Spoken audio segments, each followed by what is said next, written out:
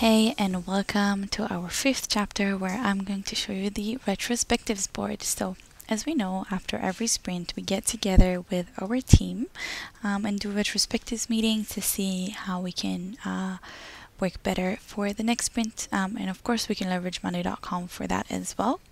So, here we have our retrospectives board. Here, every group on this board has a sprint, and every item is a feedback point.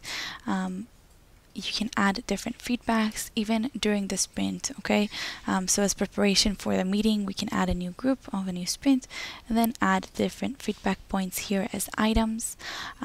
We have the submitter indication of who submitted the sprint. We have the type, whether it's a keep, improve. Of course, you can edit and update the type according to your terminology, and we have whether it's a repeating issue or not.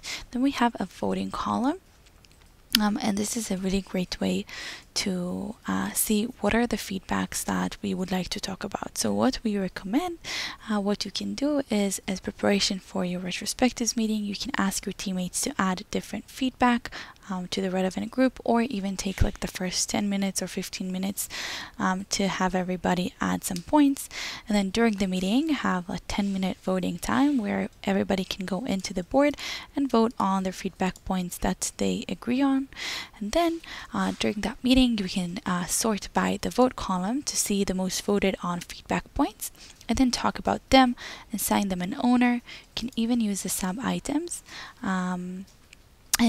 This is a great functionality where we can create additional level of hierarchy within Monday, where we can use sub items to have action items on each of the feedback points. And you can see that it's kind of like a table within a table, or a board within a board, and it's an additional level of details and information that you can use. So you can have different action items, status, and have specific due dates where you can actually make sure to action on your feedback. So you can really leverage the sub items functionality for that. So this is our retrospectives board, and on the next chapter I will show you the bugs queue.